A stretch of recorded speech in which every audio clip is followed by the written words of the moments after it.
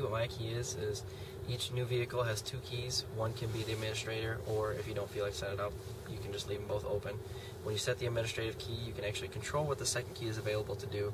So if you don't want them going over certain miles per hour, which it goes in 5-mile increments, it won't let them go past that. So if you go to 55, it won't let them go past 55. And it's good for valet. Most people use it for valet. They set their second key, under 25. They can't go faster than that. You can also set it so they can't turn the radio up too loud, which is a nice thing as well. This is our FX4. If you want to come check it out, come down here, Signature Ford, Lincoln and Owosso. Love me or don't, baby, treat me high, please, baby, take me to my knees, baby. I'll rip this heart of mine, rip this heart of mine, rip this heart of mine, rip this heart of mine.